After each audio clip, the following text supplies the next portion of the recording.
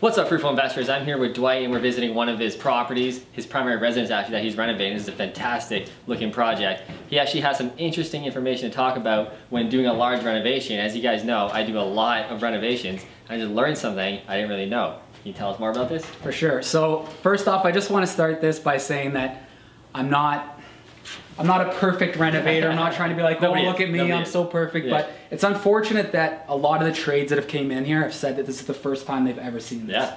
And the reason why is, as business owners, a lot of guys in the trades, it's hard for us to keep up with knowing the trade knowledge, plus running the business and knowing all the politics and red tape that go with it. Plus having a personal life and family life. Exactly. So this is one of the things, this is a requirement by the ministry.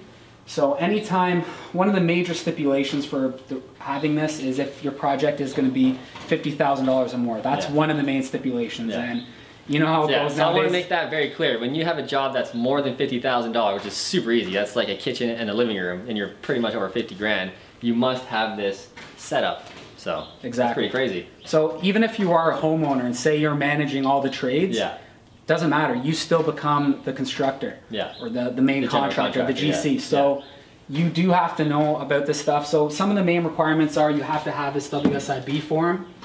You have to have a sign in and sign out sheet. There's a notice of project form that has to be filled out. All this stuff is really easy. If you just Google NOP, notice project, a lot of this stuff is going to come up. And then it's pretty messy right now, but I have hard hats, first aid kit. There's an eye wash station on the side. And then another thing I do as well is I have binders for all my trades. So this, for example, is a binder for my plumber. And then it has each room broken down, and it has all of the various spec sheets that he would need. So I like to keep all of that stuff in one place. It says like the building code and stuff, just as a reference. Just to make basically all the trades guys and trades women to make their life a lot easier. So that's really interesting stuff. I pride myself as a pretty organized investor and business person. You are super organized and right on top of it, so that's really great. If you guys want to do renovations properly, you should really research this kind of stuff and make sure you're doing things safely, because you can get hurt, your guys can get hurt.